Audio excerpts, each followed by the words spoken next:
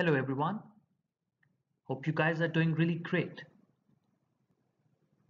Today we're going to further augment the discussion on homogeneous transformations.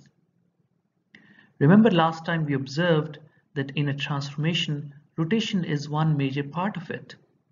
So why not further explore that? Why not for multi-body systems compose rotations together? Why not decompose a rotation into individual elements? Why not parameterize it? So these are going to be a few questions that we will ask and further explore. So let's start it. As we generally recap what we did last time, so quickly you can remember that homogeneous transformation was defined to be having a 4x4 matrix. So this was a matrix, and especially this matrix contained position and rotation in it. Now when you have the position indicated, that was defined like a vector in there, a 3x1 vector corresponding to position, and then there was a rotation which was having a 3x3 structure. So this was 3x3, the rotation matrix. Now on top of that, we were interested in finding out the homogeneous transformation corresponding to some frame of reference. So frame of reference was important, and in that case we had two possibilities. One, what we call fixed frame, and the other, which is the moving frame or body attached frame. So in that context, we can recall that we said that the homogeneous transformation of the first frame with respect to zeroth frame was going to contain rotation of the first frame with respect to zeroth frame and translation of the first frame with respect to zeroth frame. And then we said that in this homogeneous transformation you have a vector of 3 zeros and the last element is going to be 1. So in that sense, it contains a specific structure, and that was what we did last time. Now on top of that, we were interested in finding out what happens with the position. And in that, I can make you recall that position of a point P was discussed, and this point P can be on a rigid body or it can be in a free space. So that is going to be located corresponding to certain frame of reference. So if you have one frame like x0 and y0 to be there, so that may locate the point P using a vector or using the coordinates that we discussed last time. And similarly, you may have some other frame somewhere displaced, but that may also be important frame, just like x1 and y1 we introduced last time, and that may also be used to locate the same point P, but now this vector is going to be different than the v1 vector initially drawn. So for that reason, we were conscious that this point P is going to have the coordinates, all right, in 2D or 3D case like x, y, and z coordinates, but these coordinates are going to be with respect to some frame of reference.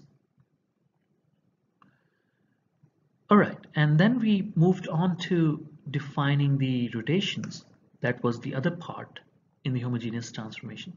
So rotations were elaborated initially in a 2D case where you had the fixed frame like this, x0 and y0, and then you had a rotated frame like this. You have x1 and y1 rotated by theta. So in that case, we were eventually successful in finding out how these 2x2 matrices are going to be structured, and that was then further elaborated to contain the cosines and sine of thetas in them. So this was something like cos of theta, this was minus sine of theta, this was sine of theta, and this was cos of theta. Now then we moved on to a 3D case. And in that case, we observed that the rotation of the first frame with respect to zeroth frame was having a 3x3 structure. And this 3 by 3 structure was specially designed in a sense that it contained three vectors corresponding to the three axes. This was x1 rotated with respect to frame 0, and similarly this was corresponding to y1 and this was corresponding to z1. So these vectors were containing all those dot products in them. For example, over here you had x1 dot x naught and so on and so forth.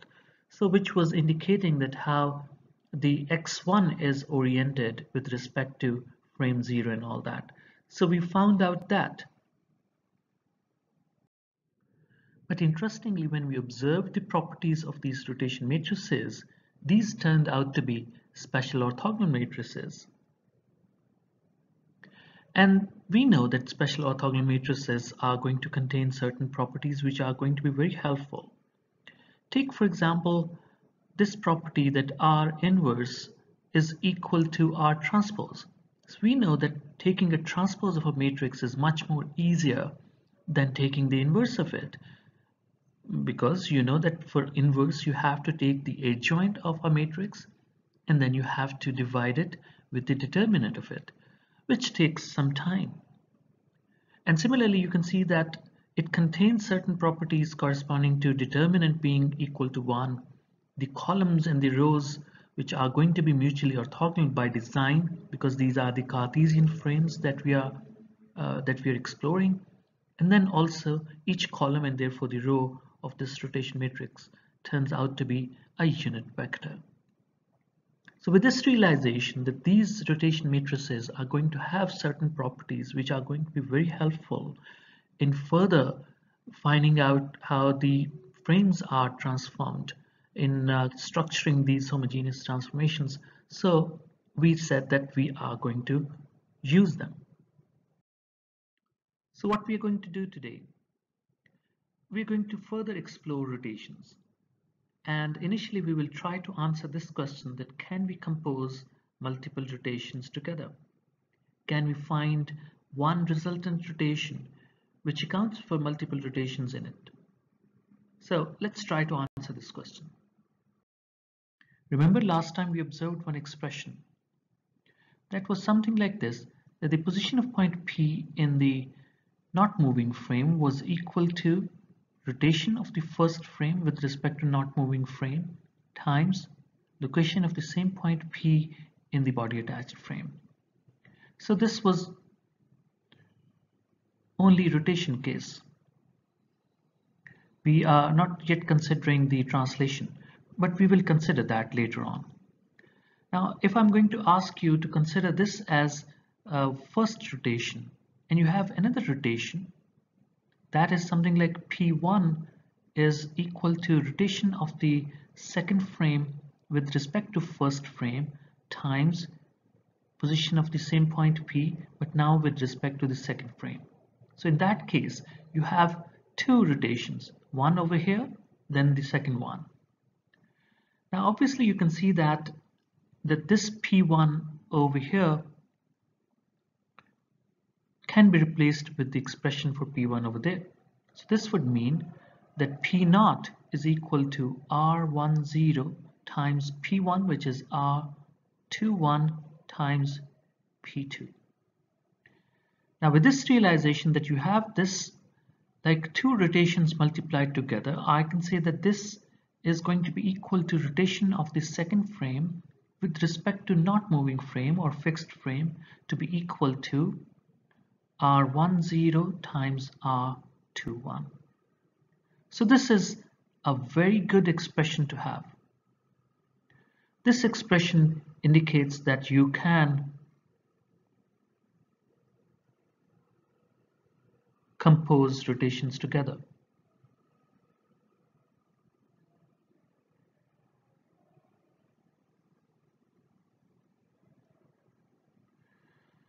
So we're going to further explore later on, but at this particular stage, this seems quite simple and straightforward arrangement that you have the two rotation matrices, you are going to combine them together, and this is going to give you one resultant rotation, which will retain the properties of the special orthogonality as well.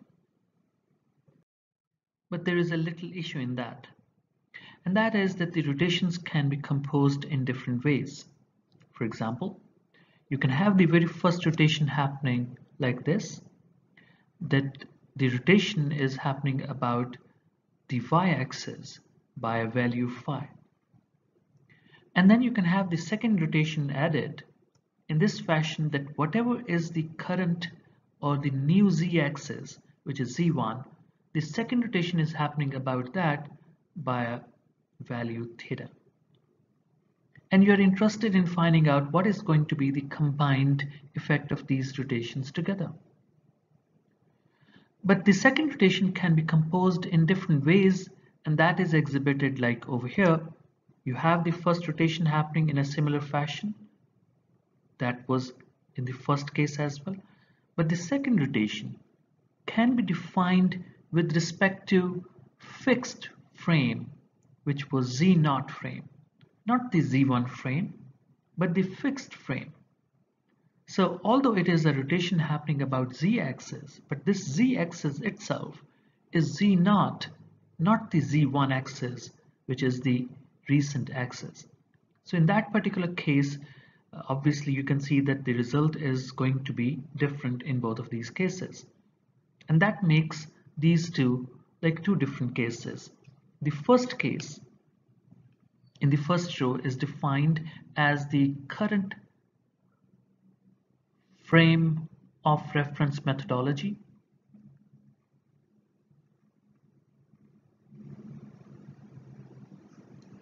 And the second row corresponds to fixed frame of reference methodology.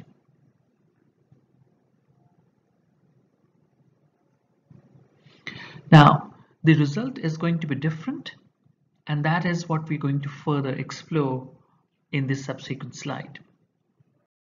Now, I can readily identify that this first rotation is rotation about y-axis by a value phi, and this corresponds to rotation about z-axis by a value theta. So I can write down the expressions that we derived for the basic rotation transformations earlier, and this was something like 0, 1, 0, 0, 0, and then you had cos of phi. Here you had sine of phi, if I'm not mistaken. This was, I suppose, minus sine of phi, and this was cos of phi. And then you can write down the rotation matrix corresponding to the z that we derived as well. So this was 0, 0, 1, and this was the way we defined over there in order to memorize that. So this was cos of theta, this was minus sine of theta, this was sine of theta, and this was cos of theta. So when you multiply the two matrices together, you can find out the resultant matrix, and that is quite simply structured. Like you have cos of phi, cos of theta over here, then you have cos of phi sine of theta, and then you have over here sine of phi, I suppose, yes.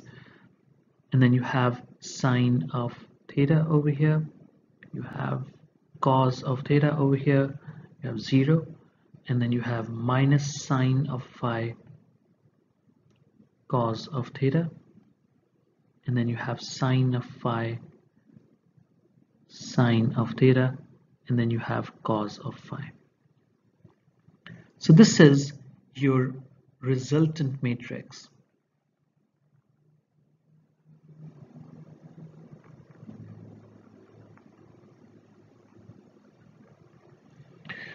Which is based on the composition of two rotations, the first one being rotation about y-axis by a value phi, second being rotation about z-axis, and you must realize that this z-axis is the current z-axis. So that's why this definition over here must always be in your forefront, and I must, because it is that important, that I must highlight it, that this approach is called composition of rotation using current frame of reference methodology. Now see what is happening over here. The very first rotation is obviously in a similar fashion rotation about y-axis by a value phi. But the second rotation is rotation about z-axis by a value theta obviously, but this z is fixed z-axis.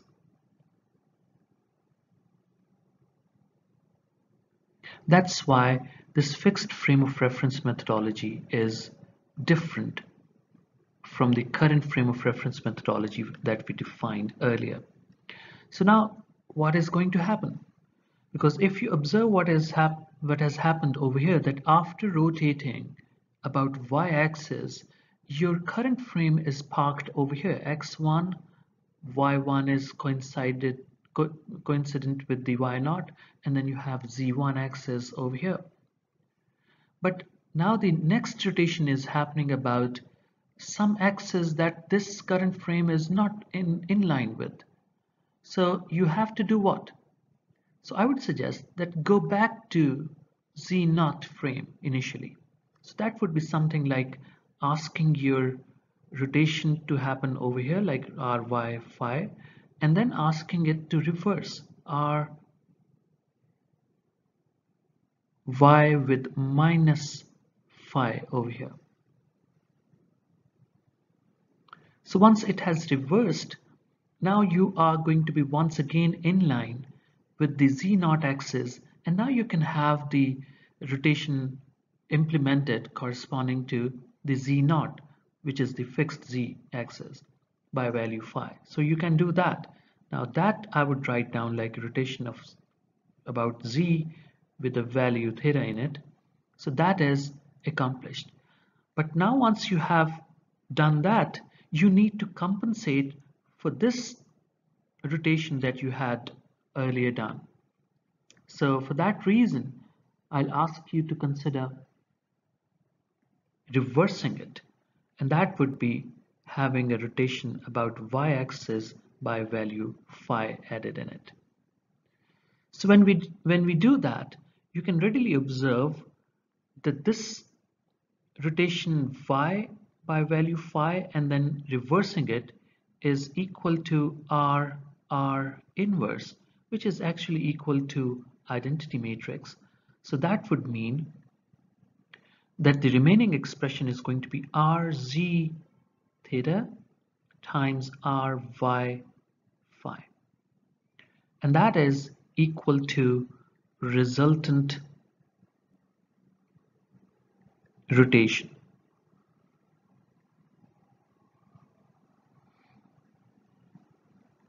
Or if I may say that, it is equal to rotation of the second frame with respect to 0th frame. So this is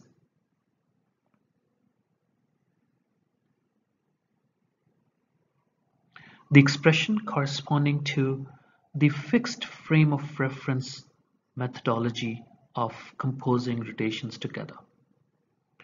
So in that particular sense, there is obviously going to be a difference between the two approaches.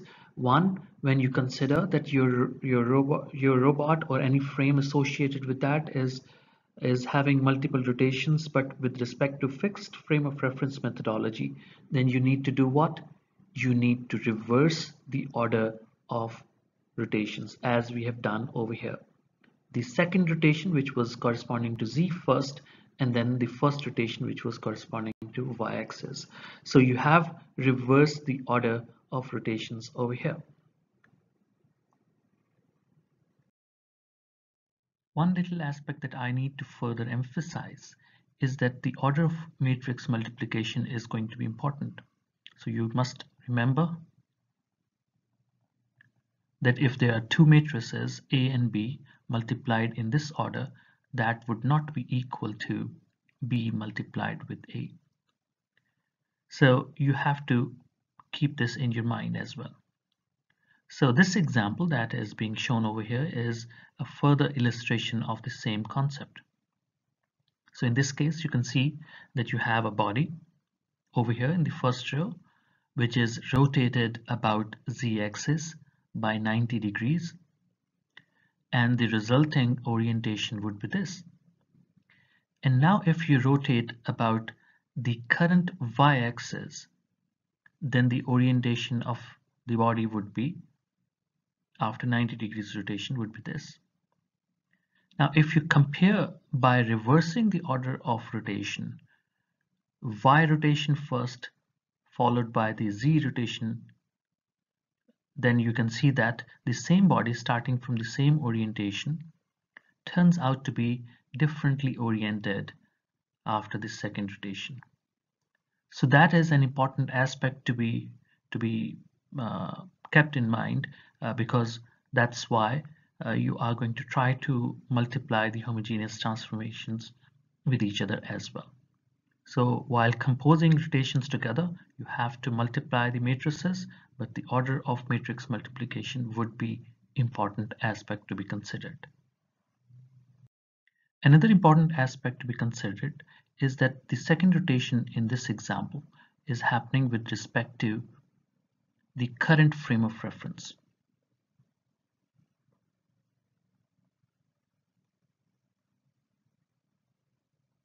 So we will compare this result with the fixed frame of reference methodology as well, once again.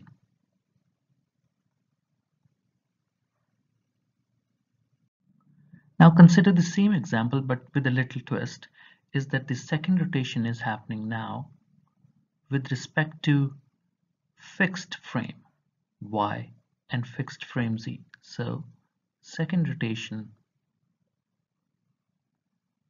is with respect to fixed frame of reference. Now in that particular scenario, you can readily observe that body starts from the same initial orientation. So now the first rotation is happening about z-axis, and the second rotation is happening about the fixed y-axis, which was this. So if you rotate this body by 90 degrees, this is going to be the final orientation of it. Keep this in your mind. We are going to compare it with the results of the current frame of reference methodology. Now, further, you can also see in the second row that when body starts from the same orientation, but now the order of multiplication is reversed, that you have y first and z later, then the final orientation is this. So I'm going to compare the reversed order orientation over here with the normal order orientation of the current frame of reference methodology. Now I'm going to bring forward the first example corresponding to current frame of reference methodology over here. You can see that the body starts from this orientation. This is the same example that we have seen earlier. So after rotating about z-axis and then rotating about the current y-axis, once again about 90 degrees, then the final orientation is this. But now if you compare it with the fixed frame of reference arrangement, starting from the same starting orientation, but now the order is reversed, y first and then z later, which is obviously the reverse order of this multiplication. So in that particular scenario, the body turns out to be in the same orientation as of the current frame of reference methodology. So in order to further highlight that, this is going to be when two rotations with current frame of reference method are executed. So that would mean that the final rotation of the second frame with respect to 0th frame is equal to r z times ry, and this is when you have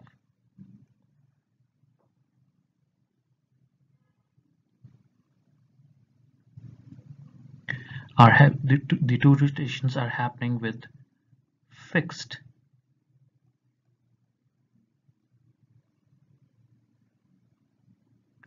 frame of reference method,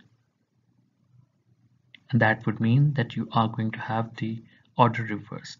R20 would be R Y first and RZ later. So in that particular case, this would be equal to this orientation when you reverse the order of multiplication. So the answer to this question is yes, but we must be aware of the order of multiplication. Let's ask another question. Can we find parameters of a rotation matrix? Possibly we can, but how we are going to do that? Let's explore it. Now, I'm going to write one rotation matrix in kind of a generic form.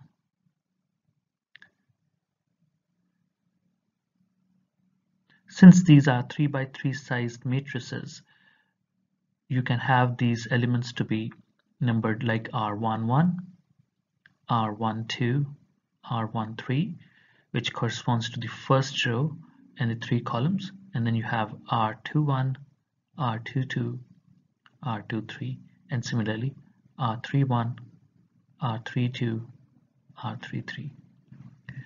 Now obviously you can see that these are 9 unknowns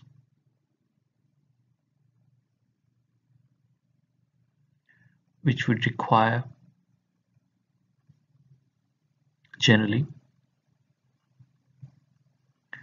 9 equations.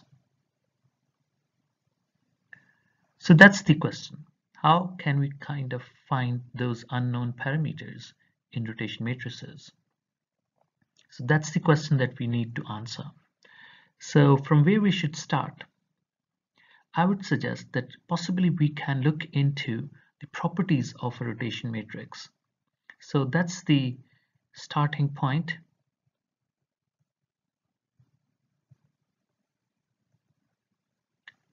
Look into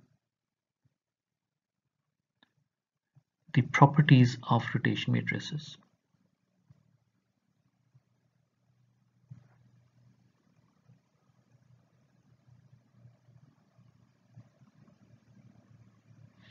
And remember, rotation matrices belong to special orthogonal class. So since we know that rotation matrices are going to have certain properties, what is going to be the starting property which is going to greatly help us out? So I can think of that, and possibly I can explore this property that columns and therefore rows are going to have unit magnitude.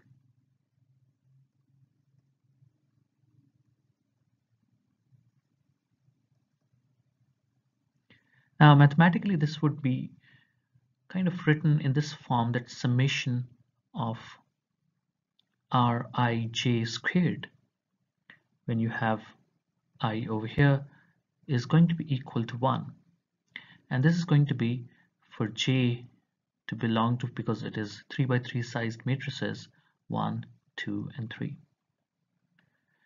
So I can further explore that let it be like for J to be equal to 1, I can see that this expression is going to be summation on I when you have Ri1 squared.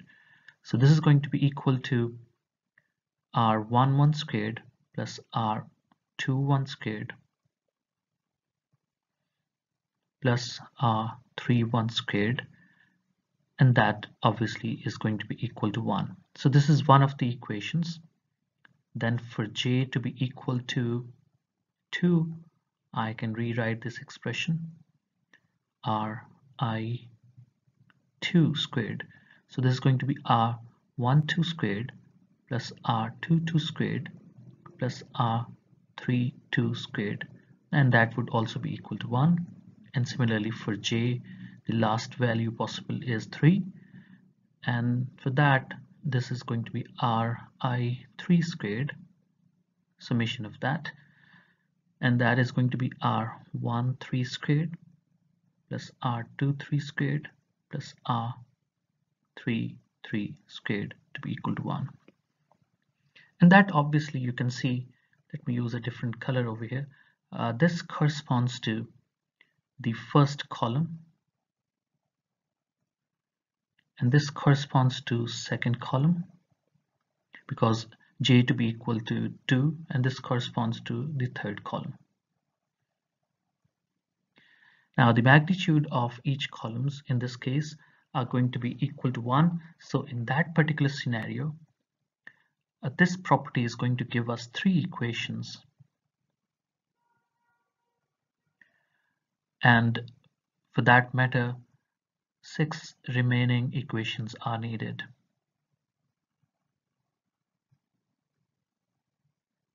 Still needed. So let's explore that as well.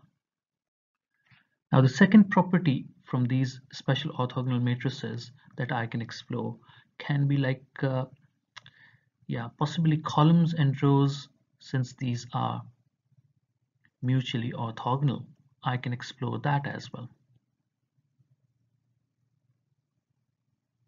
By design of Cartesian frames, this is obvious, but in order to mathematically realize it, this would be giving us some sort of this expression that you have R1i multiplied with or dot produced with R1j, and then you add that with R2i dot produced with R2j, then you have the scalar product between R3i, R3j to be equal to 0 because of orthogonality.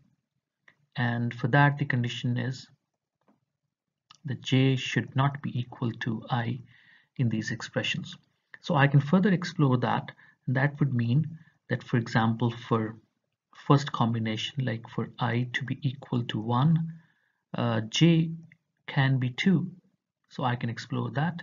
That would mean that R11 times R12 plus R21 times R22, and then you have added with that R31 times R32 should be equal to 0. And what does that mean? That means that in a matrix you have columns, 2 columns being compared. In this particular case, I and j are going to correspond to that. Now with this realization that you have this as one of the expressions, you can use that. You can have another combination of I and j. For I to be equal to 2, for example, you can try j to be equal to 3, and the same expression is going to be rewritten like R12, R13 multiplied together. Then you have R22, R23, and then you have R32 times R33 to be equal to 0. And then you can try the last combination. For I to be equal to 3, the j can be equal to 1, and that would mean that you have R13 times R11 plus R23 times R21 plus R33 times R31 to be equal to 0. So that would mean that you can make use of the scalar product between mutually orthogonal x's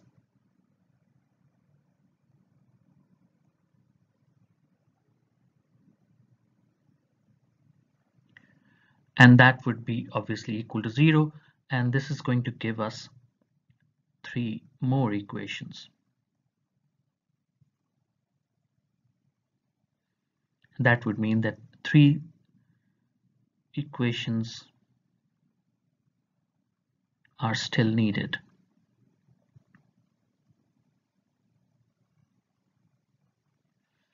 Now you can see in these cases, in these 2 cases that we have mentioned over here, we have explored the 2 properties of special orthogonal matrices, and since rotation matrices are special orthogonal, obviously we can use these constraint equations to help us out to find those many equations which are uh, needed to be solving the 9 unknown parameters in a general rotation matrix. Now the question is that what about those remaining 3 equations? How we are going to find out those?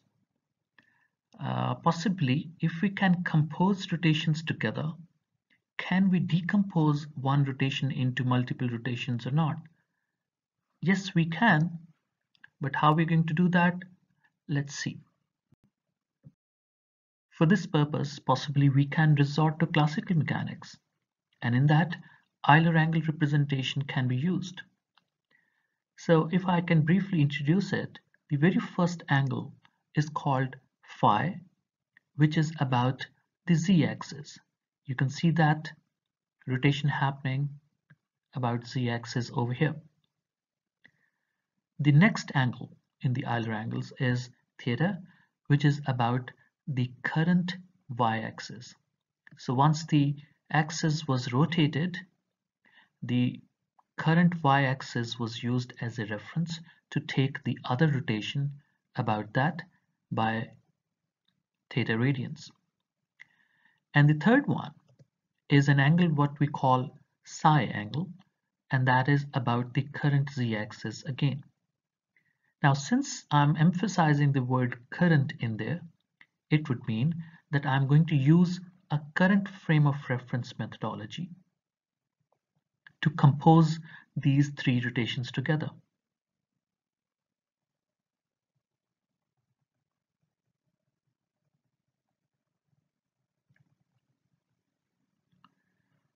I can say that one rotation, which is rotation of the first frame with respect to 0th frame, can be decomposed into these 3 rotations. The very first one is rotation about z-axis by value phi, and then the second one in the same order because it is the current frame of reference methodology. The second one corresponds to rotation about y-axis by value theta, and the third one is a rotation about the current z-axis by value psi radians. So this is z comma psi. So now I can make you recall that we have these matrices together available. This matrix, rotation about z, is already known. All we have to do is to plug in phi in there. We have the knowledge of rotation about y-axis, and we are going to plug in theta in there. And we have the rotation about z-axis matrix already available in the basic rotation transformations. We have to plug in with psi as angular displacement in that. And then if we can multiply these rotation matrices together, we can find one matrix. Or alternatively, we can say that we can have a matrix available with us and we can decompose it using these 3 Euler angles. And if we can do that over here quickly, that would be like R10, which is equal to or decomposed into 3 rotation matrices, Rz by value phi, then you have Ry by theta, and then you have Rz by psi radians. Now I can plug in these matrices over there, and that would be equal to a matrix quickly written like cos of phi, then you have minus sine of phi, then you have 0, then you have sine of phi, then you have cos of phi, and then you have 0, and then you have 0, 0, 1 over there. The second one is rotation about y, so that was memorized in this fashion. And then you have cos of theta, you have sine of theta, you have minus sine of theta over here, and then you have cos of theta over here. And then you had the rotation about z already written down, but now you have to change phi with psi, and that would be cos of psi minus sine of psi, and then you have 0, you have sine of psi, and then you have cos of psi, and then you have 0, then you have 0, 0, 1. So that would be equal to the rotation matrix that we have written already in a generic form. So that was R11, R12, R13, and so on and so forth.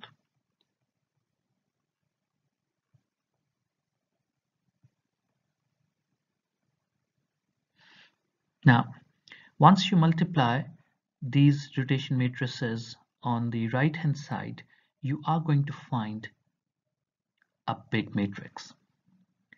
And that big matrix is going to be somewhat overwhelming. So I'm finding it difficult to write myself as well. So I'll paste the resultant matrix over here. But you are going to have a 3 by 3 matrix as a result of these individual matrices multiplied together using the Euler angles. Now, if I paste this matrix from your book, this would be this matrix. Now, obviously you can see that this is seemingly a big matrix which involves all the Euler angles, but we can, in order to make comparison, we can start from the simplest term available in this whole matrix, and that is available over here, cos of theta. That cos of theta, when compared with the matrix on the other side, is equal to R33. So I can write that one down, that R33 for that matter is equal to cos of theta, and I can start from there. So let's find out those three unknown equations using Euler angles, starting from this thread that we have found that R33 is equal to cos of theta. Let's try to find out that. Now comparing this R33 with cos of theta term over there, so I can say that cos of theta is equal to R33, which would mean that theta is equal to cos inverse of R33. But when we're going to use this expression to find out one equation for theta, we may not get all the possible solutions encapsulated in it. So we have to find out a tan inverse expression that is going to be greatly helping us out to arrest the other possible solution. So for that reason, I would say that if rather than having this written over here, I'll erase that. And I'll say that I'll take one step more. I'll say that if cos of theta is R33, sine of theta, which is equal to 1 minus cos square of theta under root, that would be my scenario. So in that particular case, I can rewrite that this is going to be 1 minus R33 squared under root. So when you have these two expressions available with you, you can now write down the expression for tan of theta, which is equal to sine of theta over cos of theta. So once you have that, you can obviously write down these expressions. This is going to be indicating that theta is equal to tan inverse of sine of theta, which is actually plus minus square root of 1 minus R33 squared over cos of theta, which actually is R33. So this is a better expression for the theta. So this is one more equation. We still have to find out two more equations as well.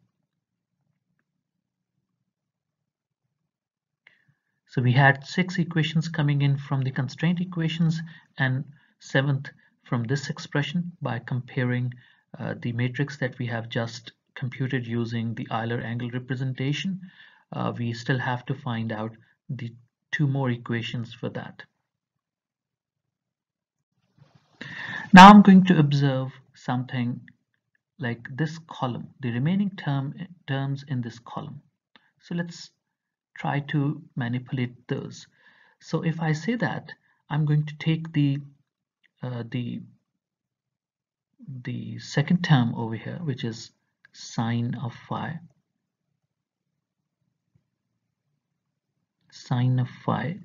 multiplied with sine of theta, and divide it with the first term in that column, which is cos of phi, then you have sine of theta. So in that particular sense, I can cancel sine of theta from both of these expressions, and that would be equal to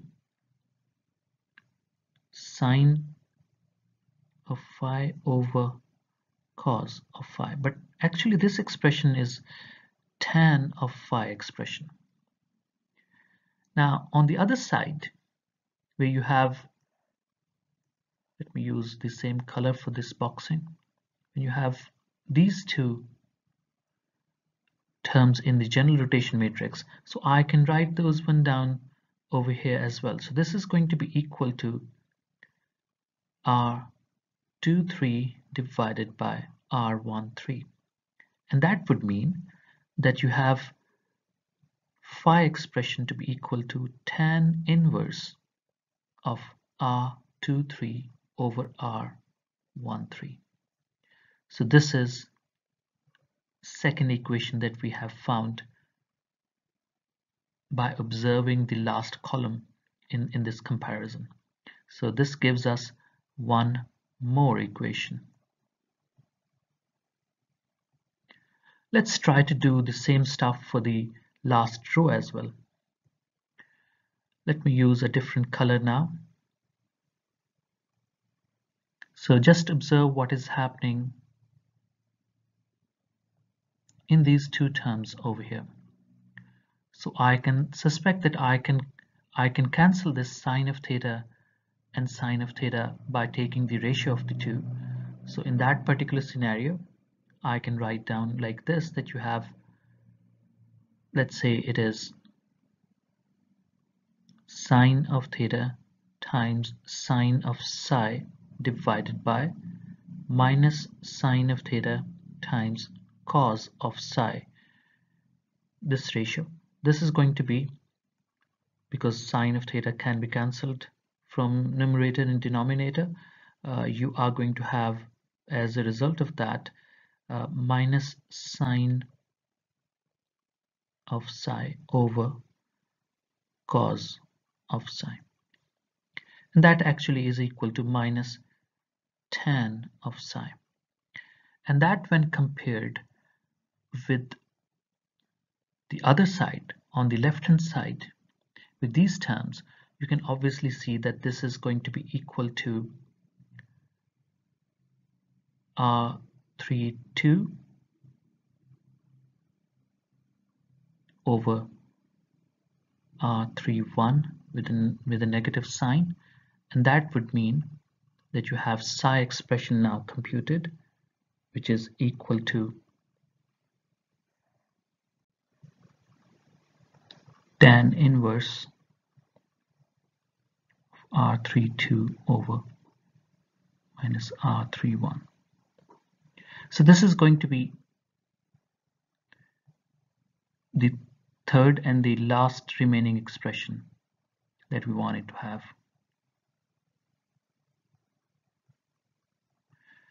So using the 6 constraint equations and 3 equations over here, this, and this, we can have the 9 unknowns accounted for in the rotation matrices. We can do a similar exercise using roll, pitch, and yaw notation in order to parameterize the rotations, but that you must try yourself. We will do one more exercise on that, and that would be corresponding to axis angle representation. This is a more generic representation scheme. We will try to explore that next time, and we will also try to conclude all the discussion that we have had of the homogeneous transformations.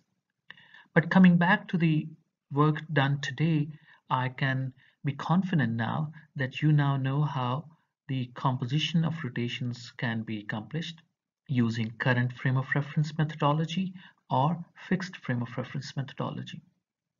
And you also know that if we can compose rotations together, we can decompose one rotation matrix into constituent components. For example, we have done in much more detail corresponding to Euler Angle Representation. We will further augment that discussion with another representation scheme later on, but we now feel confident that we can do that. And also, in order to kind of find the parameters of a generic rotation matrix, we now know that we are going to exploit the constraint equations or the properties of the special orthogonal class of matrices, and that we have done in much more detail today. So I'm confident that we have done our part for this particular component of the lecture, but in the next time we are going to complete all the things together and conclude the discussion on homogeneous transformations. So until that time, bye bye.